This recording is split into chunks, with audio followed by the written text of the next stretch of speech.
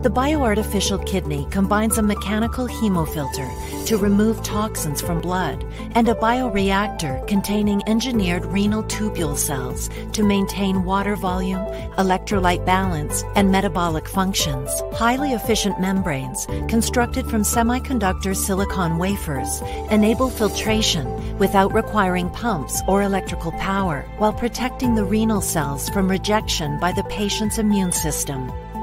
The biocompatible device attaches to the circulatory system and removes toxins to the bladder as waste. After a decade of engineering development to refine the hemofilter and bioreactor components, preclinical prototypes of the implantable bioartificial kidney have been successfully created. Cleanroom microfabrication processes have been established to reliably produce high-quality silicon membranes.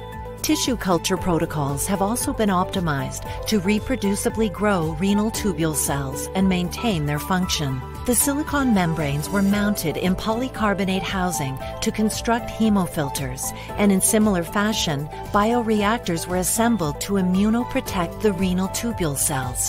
The hemofilter and bioreactor components were then connected to create bioartificial kidney prototypes for benchtop and preclinical testing. In proof-of-concept experiments, the hemofilter operated under blood pressure alone, without systemic anticoagulation, while the renal cells in the bioreactor remained alive and healthy without immunosuppression.